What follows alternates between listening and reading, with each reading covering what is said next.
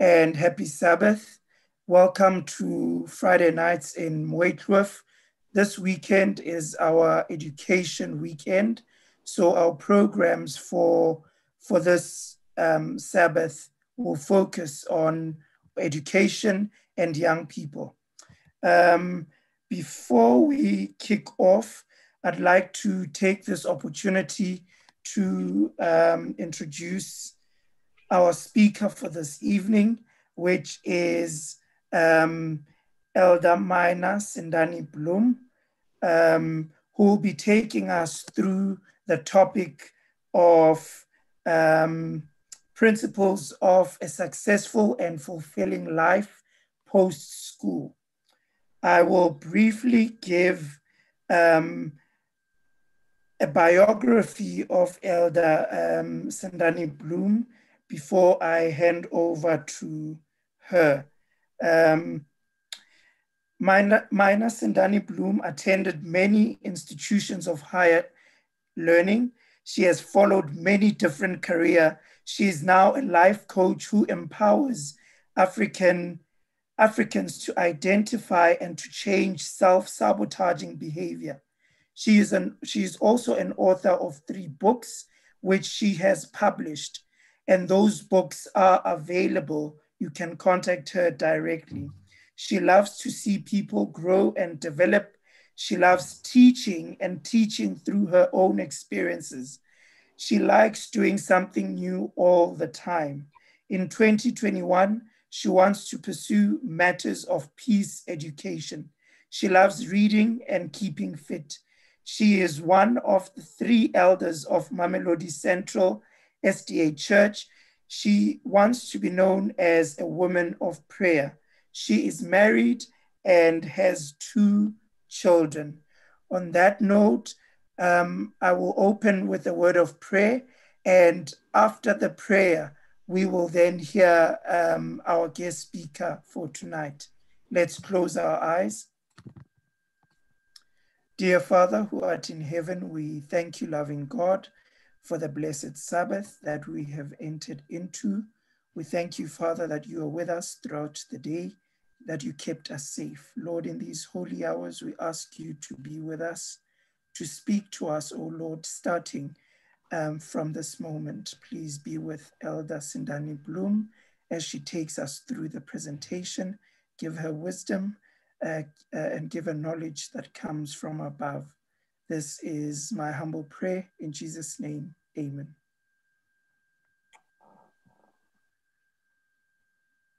Over to you, ma'am. Amen, Brother Lucky Pane, and thank you for that lovely introduction, and thank you to the church board for agreeing that I address the Waitroof Church. I guess after lockdown, I will have time to come and visit you. The venue you are using is just over 1 kilometer from my house, so I can basically walk to church. That will be lovely.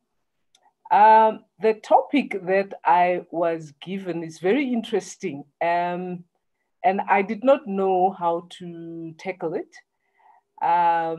I was vacillating between giving an academic presentation or giving a practical presentation.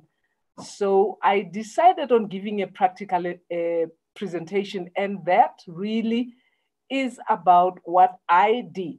I consider myself and I consider my life successful. I consider it a happy one. And when I look back, I realized there were certain things that I did that I think contributed to where I am. And I thought I would share them with young people and with parents, and then we can discuss. You don't have to go through what I went through, but I think the principles should be the same. I won't talk for long.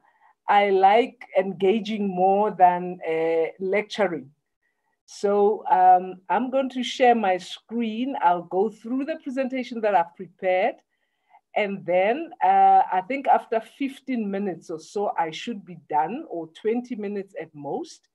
And then what I'll basically do, I will then, we will then open the floor and allow people to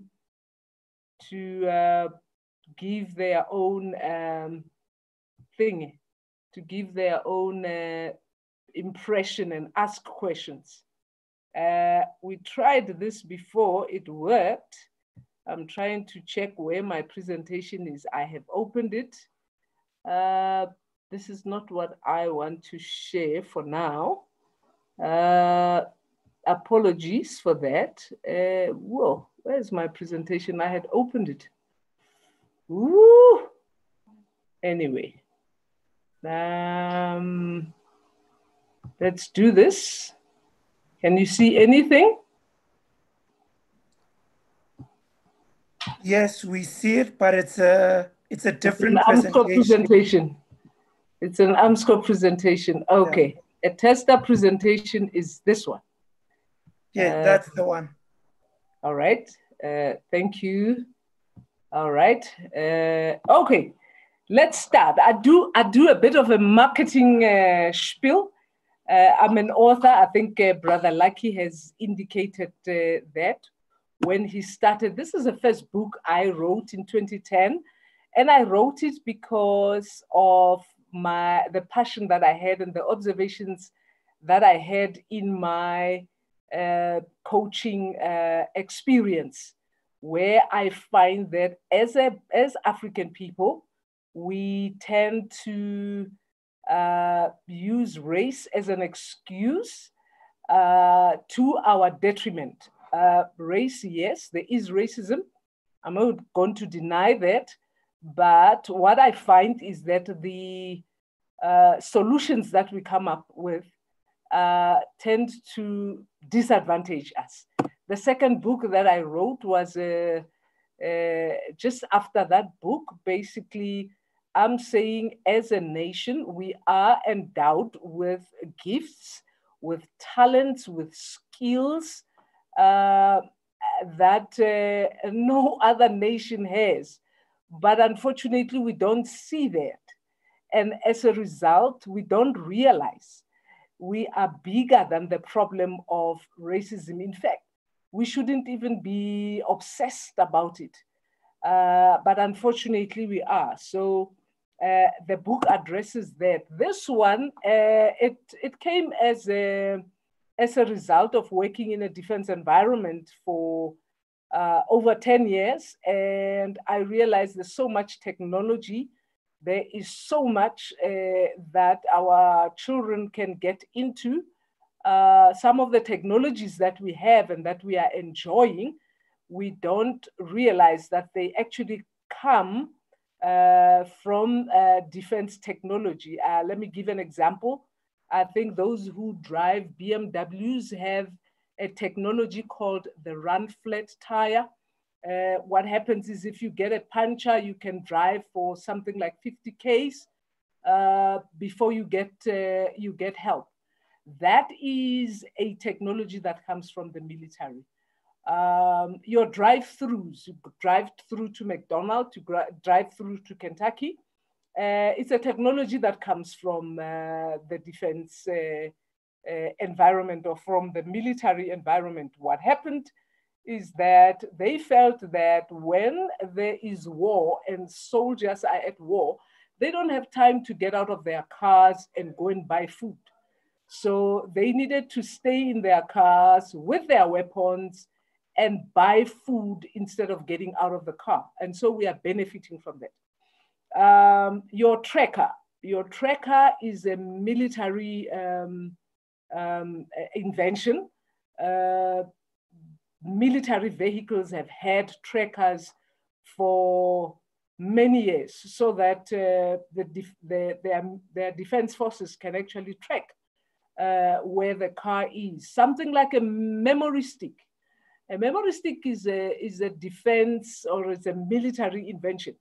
What happened is before soldiers went to war, all their details were put in a memory stick, which was hung on their neck. If the soldier unfortunately dies, then they can take that memory stick, check it. They'll know the name, they know who is, they know relatives and all of that. So this is the third book that I wrote. It came in different iterations, sponsored by different companies. And the fourth one that I will be launching at the end of the year, it's an interesting one for me. I promised myself that I will write a book for my children before they leave home, and dedicate it to them.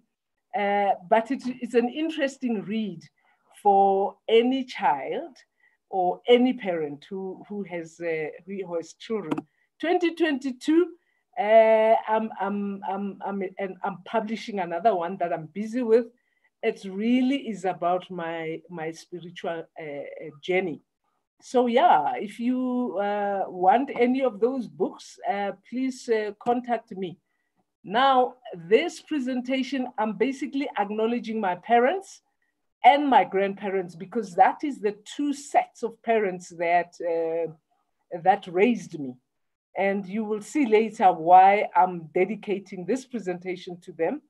The Bible says, honor your father and your mother. And it has a promise there. It also says the beginning of, the fear of the Lord is the beginning of wisdom. And that's what my parents taught me, and I decided to follow that without questioning it. And I think that old adage of respecting and honoring your parents still works up till today.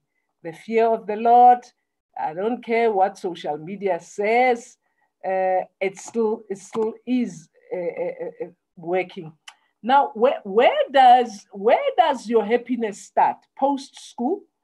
It's not going to start after school. It starts at home.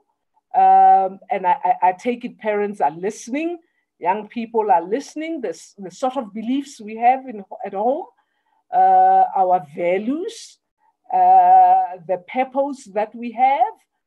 It's very unfortunate. This is a very passionate field of mine where I would like people to know and understand their purpose, and then craft a vision that will help them live that purpose. When you have those two things and you are clear about them, then you have a compass of your life and you will never go wrong.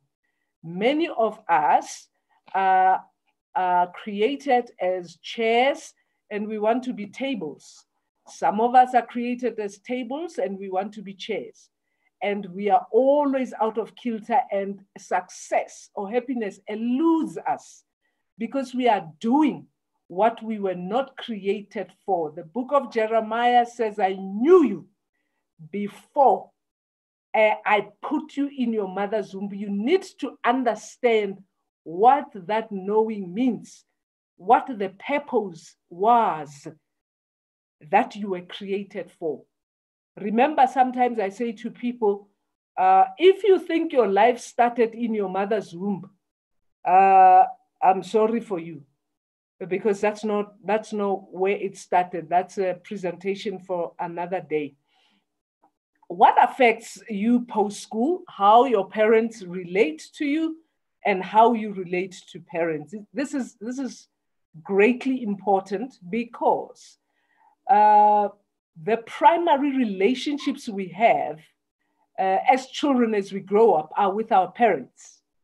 And if those primary relationships are painful, if they are not good, if they are tumultuous, that means in the long run, we're not going to be able to relate to other people, be it at work, be it our spouses, our friends, because the very primary relationship that was going to set a standard on how we relate has been damaged. I read 3 books when I had children, and at some stage I said to myself, if I had read these books before I had children, I probably would not have had children because of the immense responsibility that it puts upon you as a parent. They're all written by our prophetess, Ellen G. White. Child Guidance, Mind, Character, and Personality, Book 1 and Book 2. So do yourself a favor when you're a young person, even before you think of getting married or having children, think about reading these books so that you know what you are up to or what you are getting yourself into. All right. Where does it also start? I talked about the home, career decisions. Many of us, and I see that a lot and it pains me, our children at high school, they want to choose subjects that are easy because they want to pass at matric. They don't choose subjects that will help them with their career choices. Career specialists say that our children should know what they are going to do or what career they are going to pursue when they are 9 years of age. You would know many a times a child is at matric, you ask, what are you going to do after matric? Oh, I don't know, I'll see. That's already a danger, okay? Now, it's very unfortunate that some of the careers that our children choose, actually, they fail before they even qualify because they will never find jobs, neither will they be able to employ other people. And I can never understand why, as parents, as African parents, we don't channel our children into creating jobs rather than looking for jobs, because every single year there are graduates that are produced by our universities, but they end up staying at home. So what are we looking at? You're looking at a career where you will employ people, or at least you will be employable. Every single year, the Department of Education, Higher Learning, they produce a document of top 50 careers in this country. And fortunately or unfortunately, all 50 of them require mathematics as a subject at matric level, not maths literacy, but pure mathematics. So if you don't take mathematics, it means you are taking yourself out of just over 100 careers. Over 100 careers will not be available to you if you don't take maths. I have an article, if you are interested, that I have written. It is entitled, Mathematics is Difficult. That is a costly superstition. There is no mathematics that is difficult. Perhaps the problem is how it is taught. Parents, hear me out. When a child is between 7 and 10, at least let's say primary, they are not scared of maths. They start getting scared of maths because of the schools we take them to, where other children tell them maths is difficult, teachers tell them maths is difficult, and teachers are not even able to teach maths. And as a result, children are afraid of mathematics, they don't take it, and they take all sorts of subjects that are not going to help them going forward. Let me give an example, very practical example. I have a nephew who, when he did grade 8, he says to me, Mamkhulu, ngifuna ukuba yi-pilot. Akungisize. Ngithi, okay, I'll help you. What I said to him, I said, start reading magazine about flying, about aviation. I gave him magazines. Start going into websites, understand the jargon, the language of aviation. I exposed him to exhibitions where aviation exhibitions. He's been in an aircraft. I got him to attend the training program that is offered by the Defense Force for children who are interested in the aviation world. They give it for about 2 weeks. I organized that he goes to ATNS at the airport, where they actually are responsible for the landing and the flying and the takeoff of aircraft, so that he can know. To cut this long story short, he did physical science and maths. And then unfortunately, he failed matric. But he understood the world of aviation like nobody's business. So he had applied at Minah Sindane-Bloem flying school. And we went to them and told them that, no, this guy has failed his physical science and his maths. He hasn't done well. You know what the aviation school said? They said, no, we know this guy. This guy understands aviation. He loves it. We'll take him. He'll do aviation with us. He'll do his pilotship. He can do his matric online. We'll help him. As I speak, he started in January. As I speak, he has told me that he's going to start flying solo in a month's time. So what has happened? What has been the advantage? He understood what he wanted. He researched. He understood the jargon. He exposed himself. And that is what happens in the world of aviation, where you see a lot of Europeans piloting aircrafts and you think they are cleverer than you. They are not. They simply get exposed at an early age. And by the time they finish matric, they know exactly what is flying, what is aviation, the parts of the aircraft. They know all the rules, all the physics that's involved. Now, if you are just going to say, I want to be a pilot, and you start talking that language after matric, you look like you are behind, and they will be far ahead of you. So that's just one example. I mean, if a child chooses his career at 9, they might not necessarily follow that career, but expose them to that career. And once they get exposed to it, they will either love it or decide, no, I did not think this is what it is. Let me try something else. So that by the time they do grade 10, where they have to choose the subject, they should choose relevant subjects to their career of choice. Also, subject choices, I said earlier, our children tend to choose easy subjects and not subjects that will help them with going forward with their career. And I'm sure you know a book. If you don't, let me know. I'll get a consignment of books for your young people.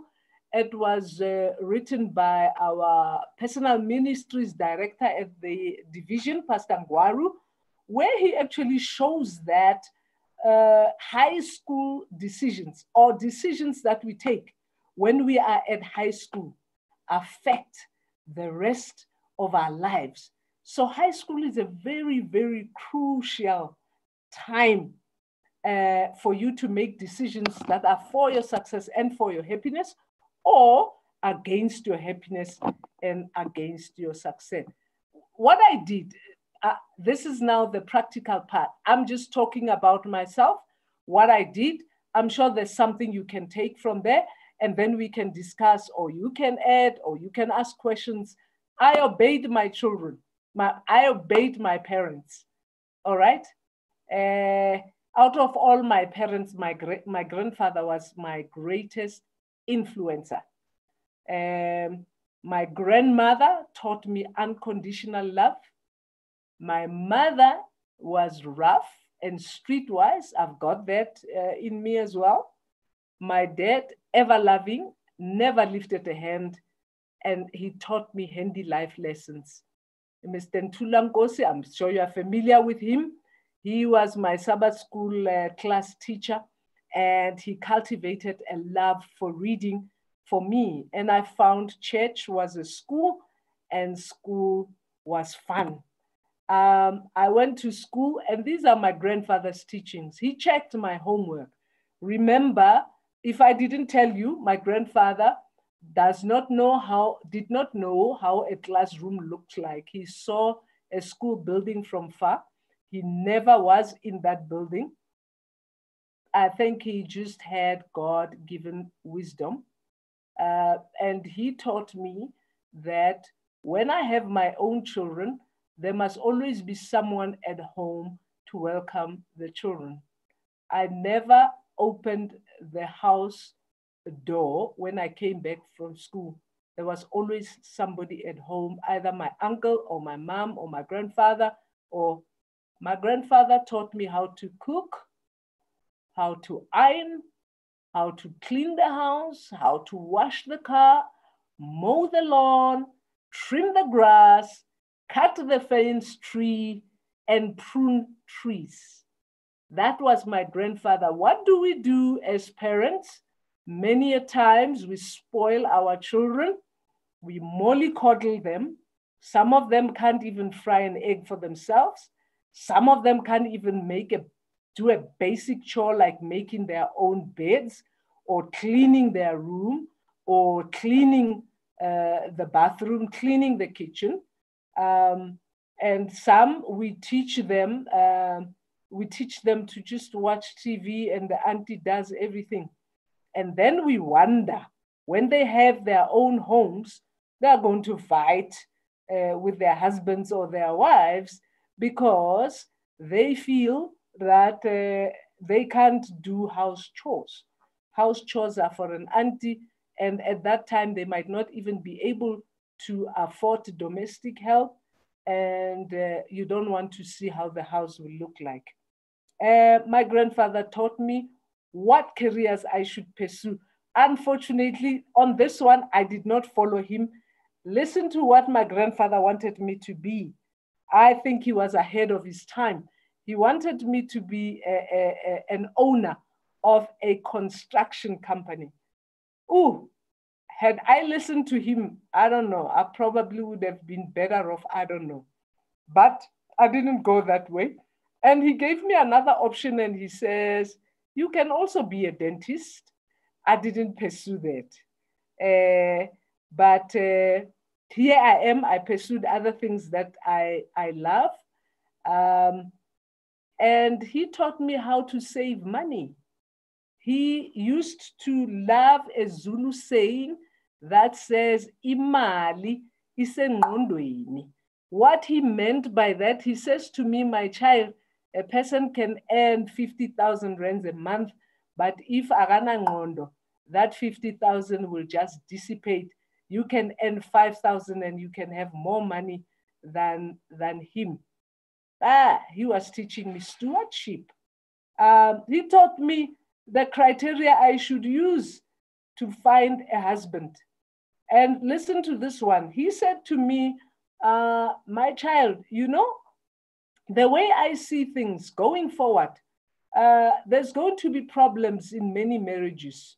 One of the problems is raising a hand for women.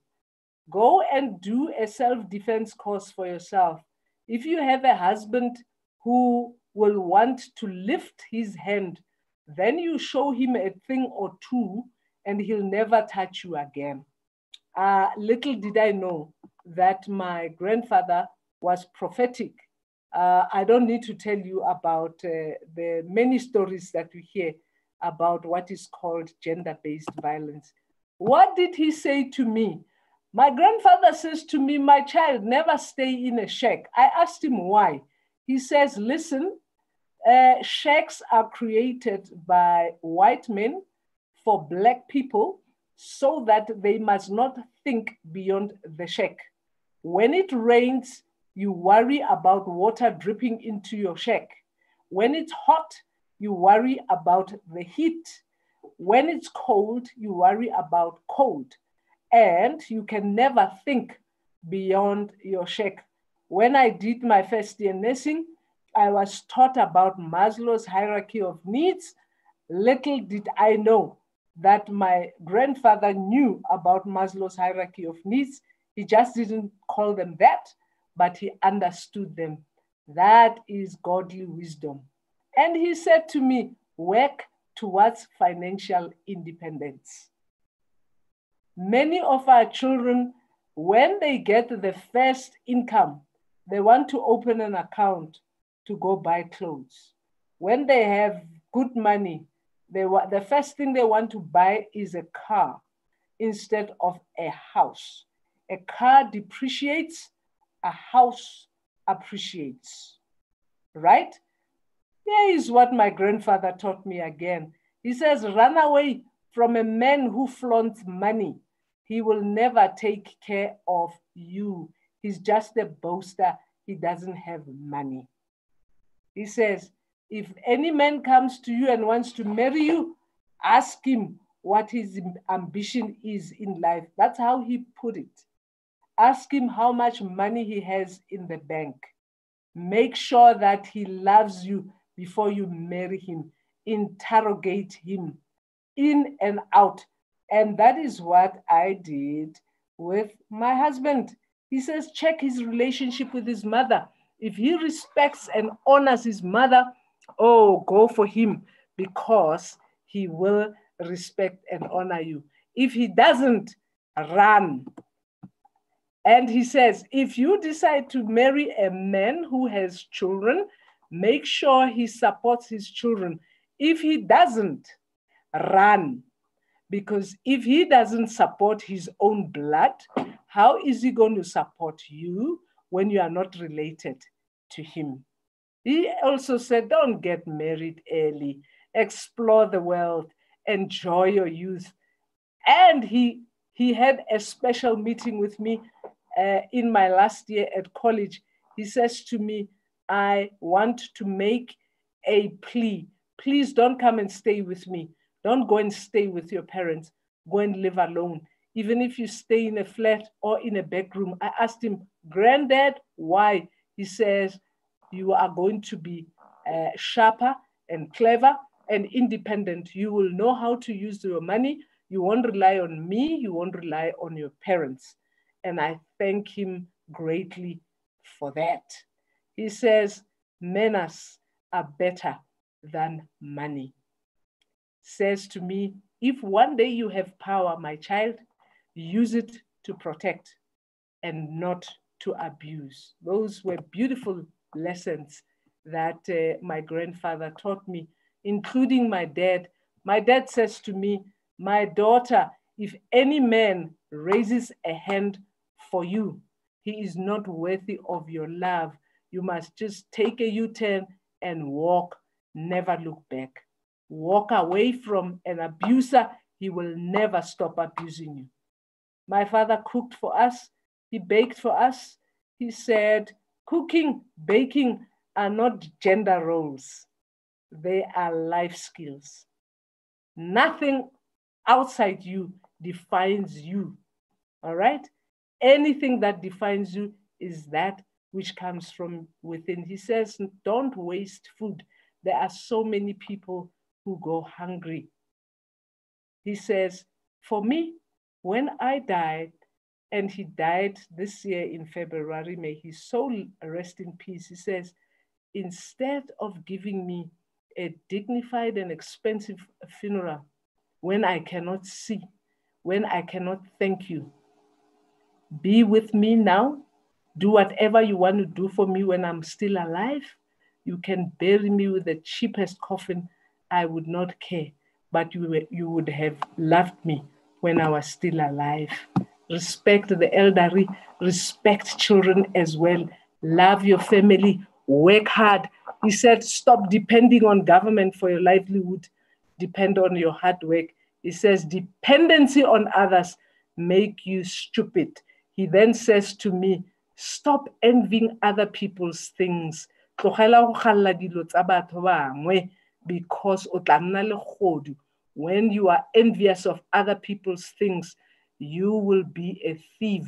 And that's one of the laws in the Bible. Thou shalt not covet. Rather, what did he also say? He says to me, I spoke about never staying at home. And my life post-school, college, oh, it was beautiful. I explored everything. I went into nursing college. I did my basic nursing. I did my midwifery. I have delivered many, many babies to come on this earth. When I was in PE, I lived on my own for over 15 years in my own flat, studied with UNISA. I developed myself in many areas, explored many different careers, traveled, and look at some of the professions I pursued. I was a nurse, I left, I became a reporter, I worked for Parliament for 3 years, I left, I became a public affairs manager at AMSCO, got promotion, did corporate communications, I left corporate, I went on my own, became a life coach. In the process, I discovered I can actually be an author. And then because I realized that there's a problem in the African camp about maths, I started exploring maths, and I'm busy studying it so that I can teach children. And maths together with piano, they actually, it has been researched. I've got many, many research papers that I read, that the combination of the two actually opens new neural paths in any brain, whether that of an adult or of a child. Math is not as difficult as it is meant to be. Try it as a young person and you'll never regret. Let me give you an example.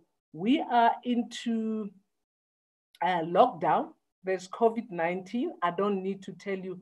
Just look at the people who give us information. The people who are behind the scene, who do research. How many of our African people are there? Very few. All over the world, you actually see Indians, even here in this country, they are in the forefront in as far as the pandemic of COVID-19 is, because that's an area that they pursued. All right. I participated. You know, many of us, when we are given an opportunity to participate, we want to refuse.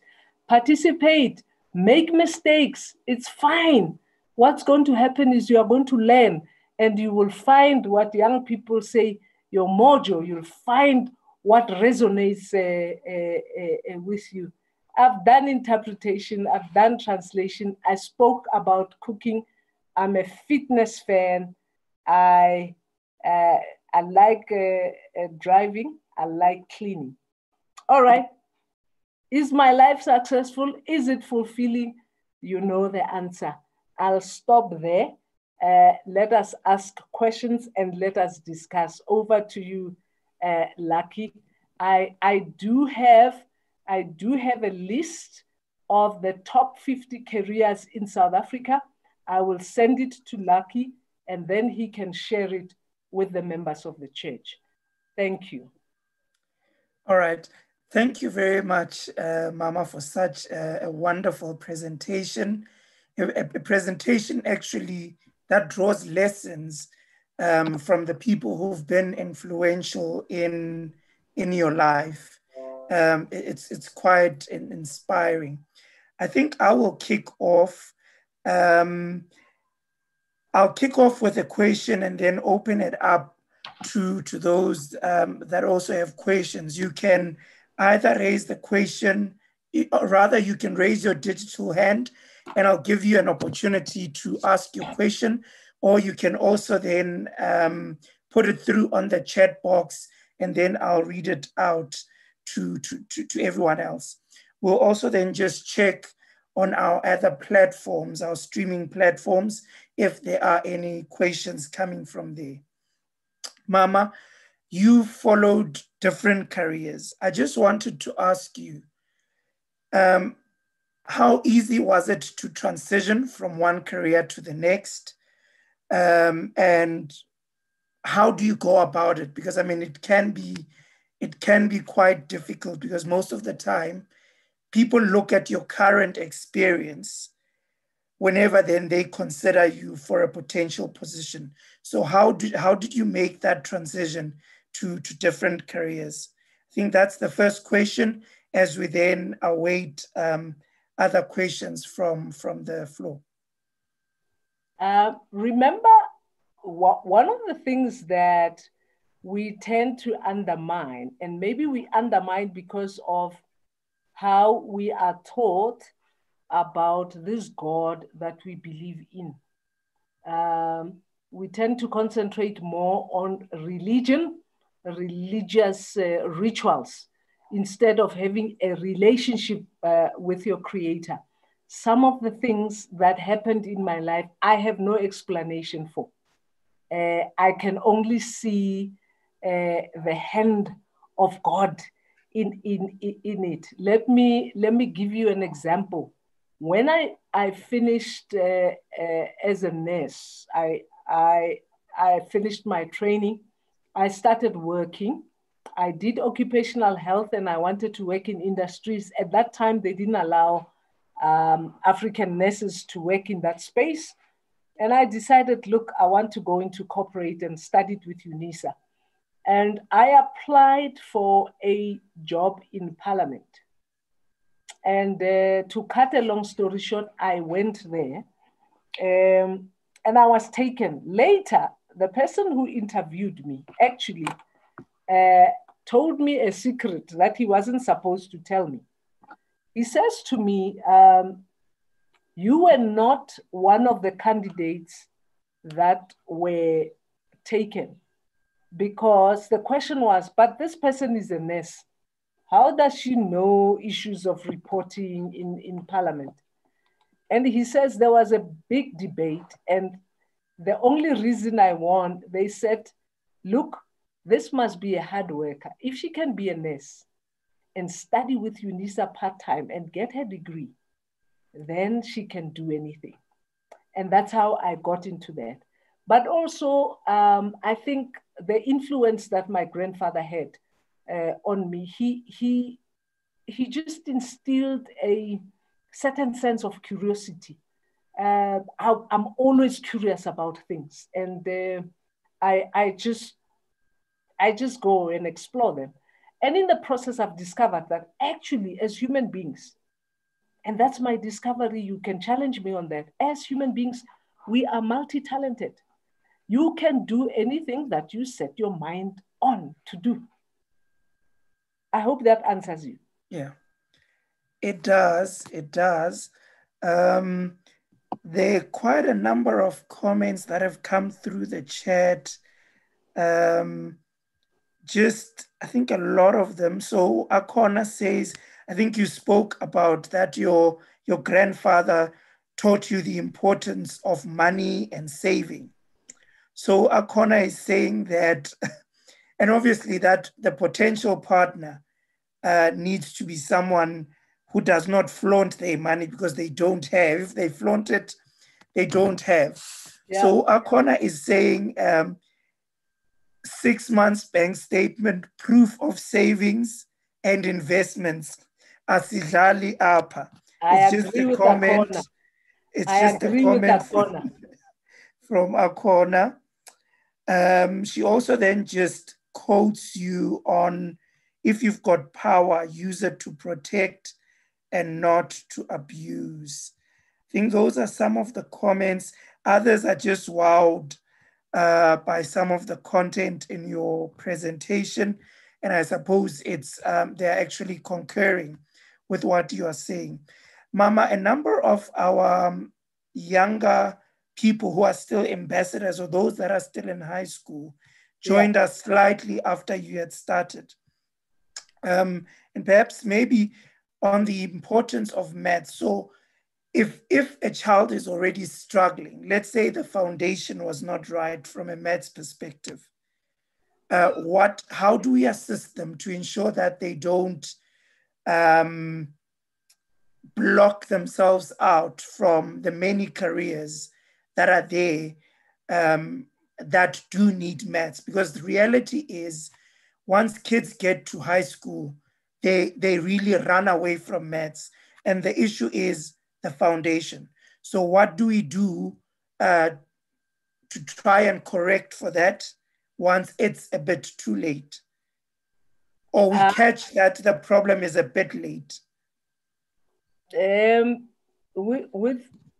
don't know. In life, Lucky, before I answer that question, before I forget, there's somebody who is SM. This SM probably knows me. He or she says, we are grateful to Ubaba and Umama Nkwashu for the valuable lessons. Those are my grandparents. Who is that? I need to greet that person. SM. All right, we can talk after this. Yeah. Okay, look, there's nothing called too late. And that's where the problem is. Sometimes I always am critical of Christians like myself. I don't know how we read the scriptures, and I don't know how we understand it. Is there something in scripture that it's too late and you can't go back, you can't redeem yourself, you can't fix things for yourself? There is nothing like that. Now, here is what I have discovered in maths. I personally went and registered last year with a school, and I did my research, and I was told that one of your best maths systems is the Kumon system. All right? I went to register. And just to understand, you know where I started? I started with grade 1. 1 plus 3 is 4. 3 plus 4 is 7. 5 times 6 is 13. 9 times 5 is 45. Those are your basics in maths.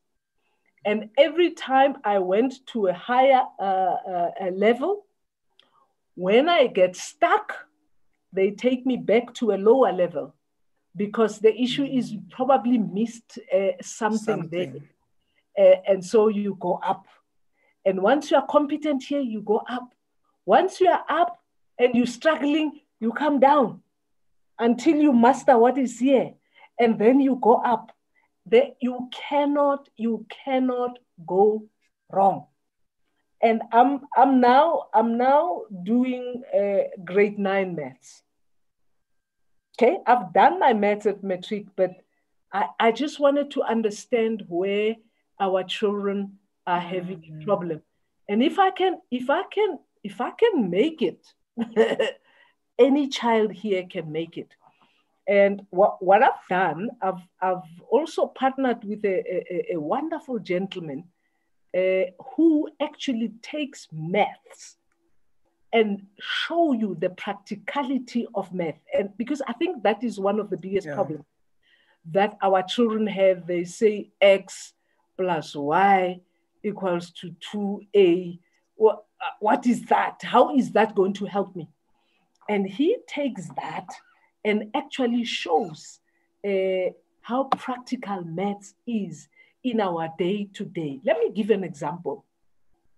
European children are taught, if I have 3 sheep and Buzz John has 8 sheep, how many sheep are there in total? They say 11.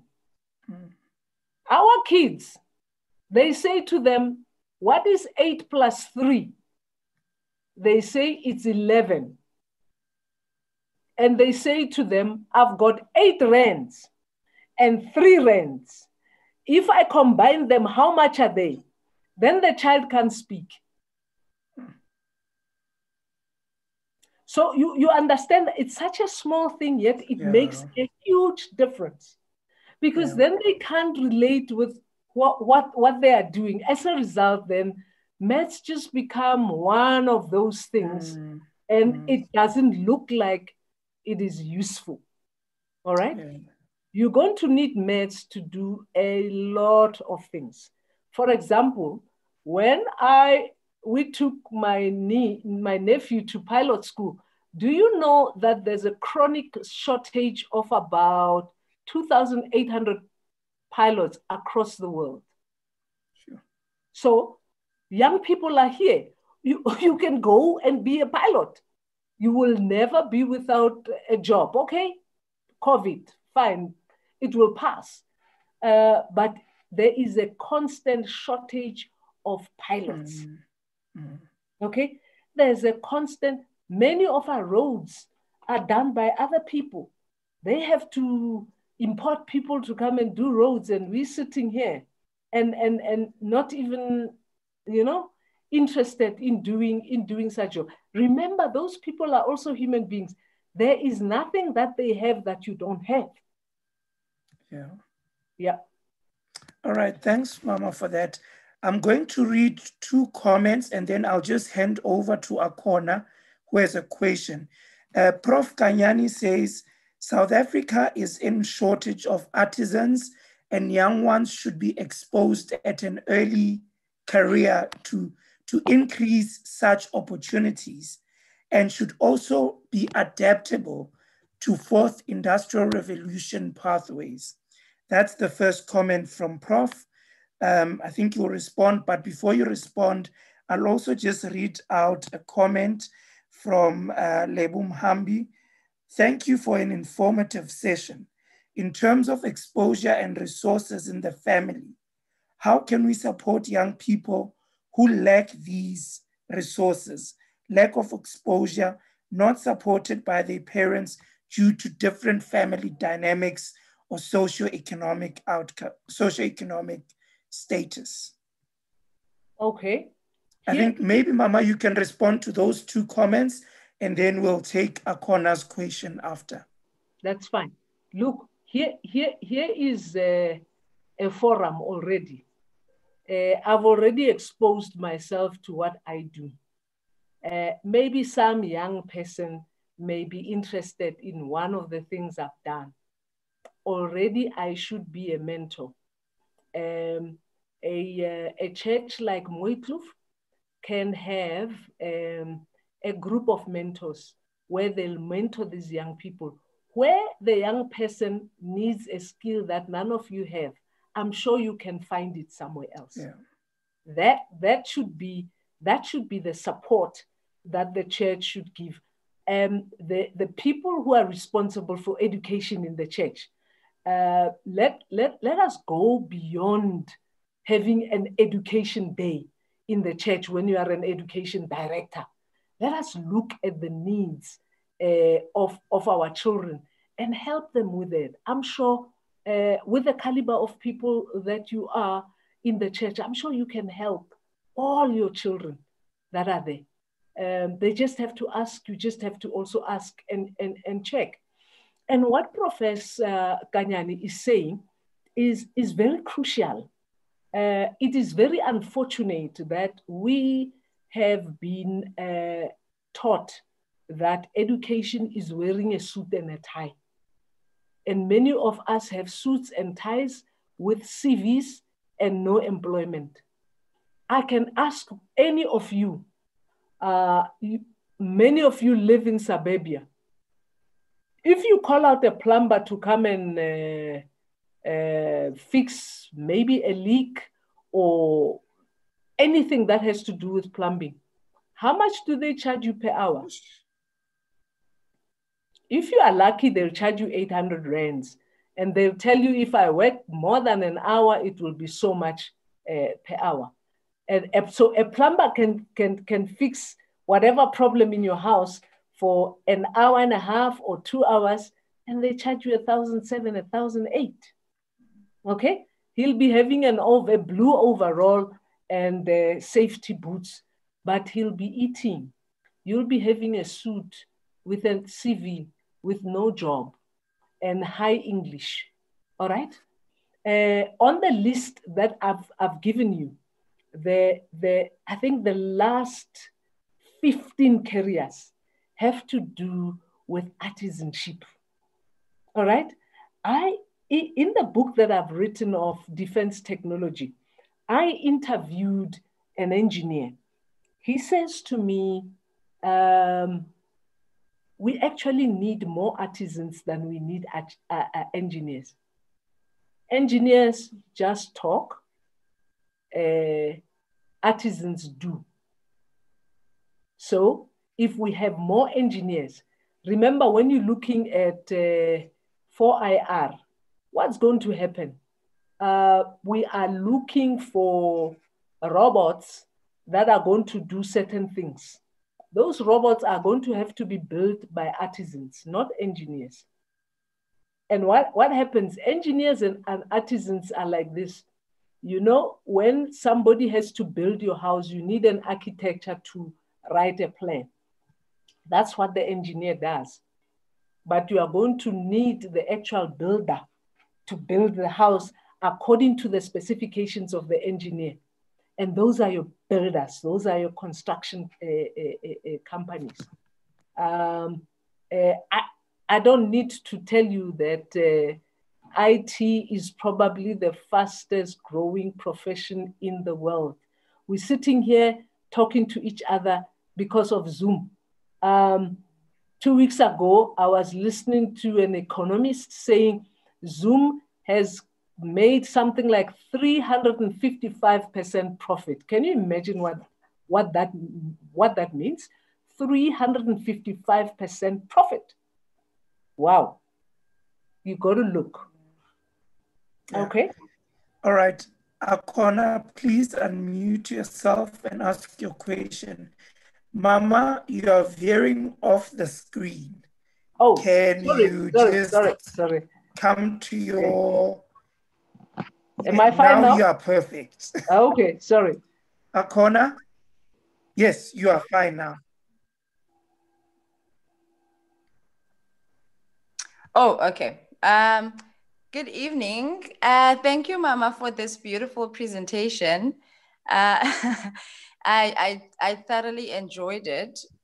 And I just wanted to ask, based on your transition from college, after college and moving into work life, and to just find out if you personally felt any pressure at any given point, especially during that time, because you mentioned that you lived by yourself for like 15 years. So I'm assuming like you were just focused on your life, because that came out quite a lot in your presentation, and just focusing on your dreams and your aspirations and what you wanted to do as an individual.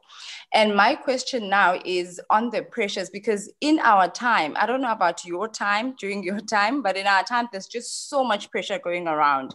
I guess because we also have social media where you see a lot of people successful, and I'm saying successful like in inverted commas, because being successful or success is really relative, but there's just so much that there are certain people, whether it's outside or inside, that you should have this by now. And sometimes you listen to these, sometimes there are pressures that you give yourself because it's internal voices. You listen to them, you're like, no, really, I'm like 32. By now, I should have this, this, and that, because that was what I had envisioned as a teenager, maybe, or as someone in my early 20s. So I just wanted to know if you ever went through that stage, and if you did, how did you overcome that? And also, if you didn't, like, what advice would you give to the youth of today? Because I may be in a space where I know, like, personally for me, at least I can, whenever I go back, like, to my parents, to home, I know that they are like my sounding board, and I remember their teachings and the lessons and the way that I was raised. Then I can always remember that, okay, it's not about that, and the fact that I have a relationship with God. But we are also surrounded by so much more than ourselves and what we do. And sometimes you just feel like, I'm not doing enough. Like, I have goals. So did you ever feel like you were putting pressure pressure on yourself to achieve certain goals within a certain time frame, or other people had time frames for you to achieve certain goals and so forth? Thank you, Akona. Good question. Pressures were there, and I'll tell you some of the pressures that I went through and how I managed to deal with them. I see Elder Maimela is here. I hope I'm allowed to call a spade and not a garden tool.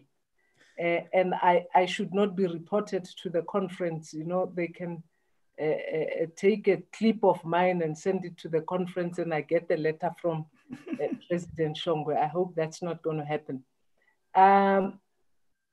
Let me say one pressure I had, but I did not feel, because I had a very supportive family. I'm born first at home, and I've got 3 sisters that come after me. They all got married before I got married. And when I visited my mother in Soshanguve, people were asking, are you Messindane's last born? They were making a mockery of me. Because traditionally, it's the firstborn who should lead the way. But I had my sight on other things. I said to my sisters, look, if you want to get married, go ahead. Don't wait for me. I've got other plans. Marriage will find me, but I'm not going to go around looking for it. And then one day we had a family lunch, and my uncle came to me. I don't know what my uncle saw. And he had a private chat with me. That's my mother's younger brother. He says, Motlogolo, don't worry, man. Marriage is nothing. Leave them to get married, man. You will get married at your own time. Don't worry. We are not worried about you. So you can get those kinds of pressure, and if you succumb to it, you end up marrying the wrong guy. And the very people who you were succumbing to your pressure, they will not be there to get on to help you. The other issue is money. Remember, what happens is, at least the era I grew up in, my parents were struggling, and I couldn't just go and enjoy my life when there are struggles at home. So the money I was earning at nursing, I had to share with my parents and with my siblings. Do I regret doing that? No, it's a commandment that I got from the Bible, which says I need to care for my family. Unfortunately, today's children are calling it black tax. I never felt I was taxed, but we just found ourselves in a situation where I couldn't go and drive a beautiful car when I know my parents don't even have a decent food to eat. I couldn't do that. So I had to stop. In the workplace, of course, you will find racism, and you find it subtle, but you can find it very glaring. Let me tell you a very wonderful experience. When I was doing my nursing, there was a tall Boer lady in our dining room. When we came back from the wards to go eat before we go to our nursing home to sleep, she would mock us and tell us in Afrikaans and say, even if you can study, that's not going to help you. My graad is my vel. He says, my skin is my degree. All right? When I left, when I finished nursing, I went to look for a job at a clinic called Astrid. It is now called Mulemet in Pretoria. When I arrived there, the receptionist chased me away. There was a board that says no vacancies, only for nursing. I came with my certificates and I said to her, call the matron. She looked at me from head to toe and said to me, you can never be a registered nurse. Go away. I said, no, call the matron. I have my certificates. Here they are. She said to me in Afrikaans, jy kan nie 'n verpleegster wees nie. Nee, jy kan nie gaan. I insisted. She called the security to get me out of the hospital, and I had to leave. But when I look back, I thank her because I then went to Joburg, which was more advanced and got more exposure. The other pressure that I found is that, and this is very unfortunate, our church teaches certain things, but our leaders and our members do different things. You would find that when you come out of matric, when you come out of college, you will have, when you are a young lady, you will have men chasing after you, even those that are married. Let me tell you a story. Young girls, listen to me properly. A man will come to you, you know, my baby, I love you so much. You say to him, no, but you have a wife. No, you know what? My parents forced me to marry her. I don't love her. And we don't even sleep in the same room. I actually love you. Do you believe such things? They are conning you. All right? They say things when they are standing in the pulpits, and they do something different outside of the pulpit, as if Christianity is a blanket that you can put on and off as you wish. So those are some of the pressures that you will get. I had a marriage, my first marriage offer, I was 17. And I refused it because I felt I was just too young. I didn't know anything. And I spoke to my grandfather about it. He said to me, run. And I did that. He advised me not to get married early because it takes time for one to grow. Things that I believed in when I was 16, I didn't believe in when I was 30. Things that I may not have believed in when I was 16, I began to believe in when I was 30 because life has a way of teaching me other things. So yeah, those are some of the pressures that you have to deal with, and ethical issues. Your generation is even worse. I mean, I often hear of stories where you have to do a floor interview before you get a job. If you don't, sorry, next, it will be given to somebody who's willing to do a floor interview. And as a result, you find that in a lot of jobs within the state and within parastatals, you have a lot of incompetent people there. And those who are competent to run those positions are sitting outside because of corruption and the thievery of people. And that is why our education system says you just don't educate one aspect of one's life, but it is the spiritual, it is the mental, also the physical. Because let me tell you what happens. We can train doctors, but doctors can claim from the medical aid for procedures that they did not do. I know of doctors who a person wants money to take his or his children to university, and the doctor claims for a procedure that he did not do, maybe a procedure of 100,000, 120. The medical aid pays the doctor and they share the money with this person so that he can take his children to university. Is that the education that we need?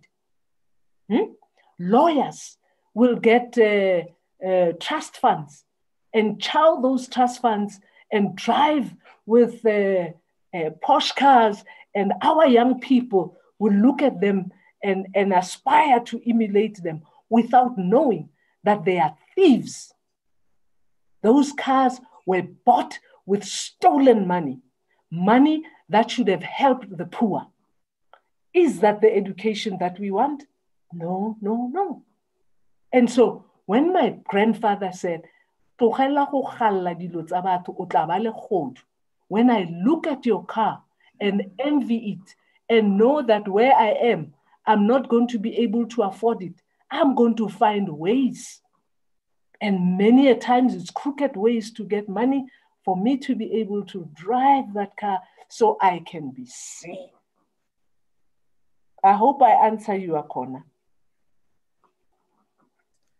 Yes, I think you've covered that in quite detail. We need to wrap up now, Mama. I'm going to read one more question from the chat box. I would have also liked our ambassadors to actually ask questions. We've got Loazi, Karabo, we've got Sisandi. So guys, I would not want us to close this session without you asking your question. So I'm going to read one more question. If you have a question, please raise your hand. I'll give you the platform. Mama, the question is from Baneli. How do you change the mindset of young people, especially when they are convinced that maths is difficult? So how do we change the mindset around mathematics? It's a difficult one, but that becomes a parental role. Remember, the Bible says, train up a child in the way it should go. When you tend to teach them at a young and early age, you might not pick up those problems. But what I'm saying, remember, I'm not saying force your children to do maths. I'm just showing you the advantages of doing maths. Your child might want to be an artist. Allow them to do that. It'd probably be the best artist that the world has ever seen, because that is his purpose and that is within him. But maths is really, really not difficult. And for you to convince children, you've got to convince them when they are still at primary. Once they go to high school and listen to their friends, it can almost be difficult. And our teachers are also not helpful, because many of them don't know how to teach it, but they also believe it is difficult. Okay, so everything starts at home. If you look at my presentation, I said, where does it start? I said, what? Home. At home. Professor Ganyani is here. He can attest to you.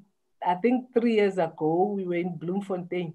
I said to him, Professor, 2020, I'm taking a sabbatical. He says, why? I said, no, my daughter will be doing matric. I want to be with her, support her, make sure she's well supported and she gets what she wants, so that at least she could have a good base before going to tertiary, to college. Little did I know that we will have COVID and I would have taken a sabbatical anyway. That's very interesting. It speaks to goal setting as well, that you can set a goal and everything else works together to make sure that you achieve your goal. Lucky, here's an offer I can make. We can have a different Zoom meeting, maybe during the course of the week, for the ambassadors alone, without their parents, and we can talk. I know sometimes there could be issues and they may not be able to come out. I'm happy to do that. You can check how many ambassadors are there, how many young people are there, and then we can have our own Zoom meeting. And then we can discuss some of these things in detail. All right, we'll definitely take you up on that, Mama. We've come to the end of tonight's session. But let me just then echo the words of Ubabalwa, who says, thank you for the presentation, such beautiful teachings from your grandfather and father. And then Usfiso touches on something that you mentioned around black text. He actually quotes 1 Timothy chapter 5, verse 8. Anyone who does not provide for their relatives, and especially for their own household, has denied the faith and is worse than an unbeliever. On that note, Mama, I'd really like to take this opportunity to thank you for the presentation, and also how you managed to actually cover both those that are still in school, but also the more senior people. I think it was applicable to both groups. So a job well done on that. And we really, really appreciate the time that you've taken to spend this evening with us. I'm going to request our elder to please close this session for us with a word of prayer. Elder Maimela.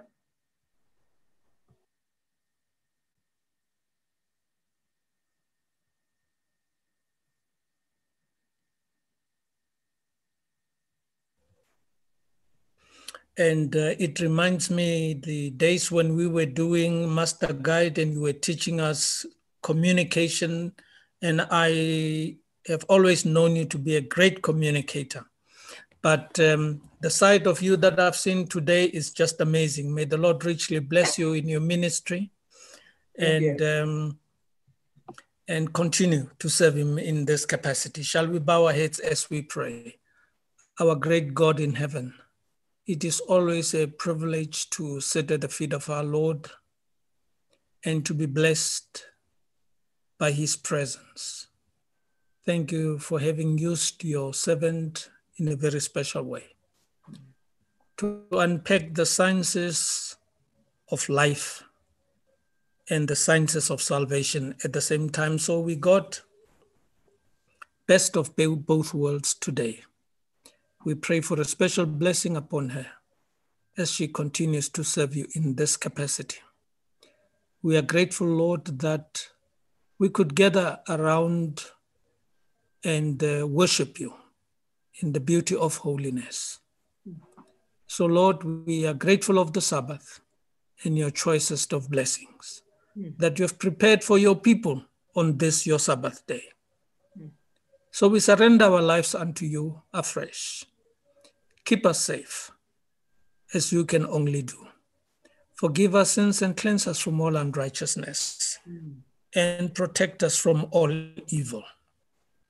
This is our prayer in Jesus our Lord. Amen.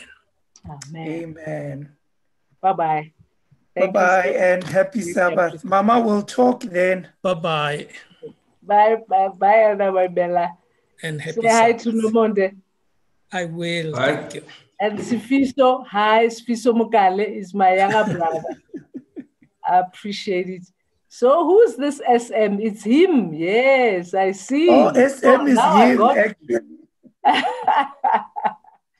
Okay, thank you so much. All right. Let's start. Bye-bye. Bye-bye. Bye.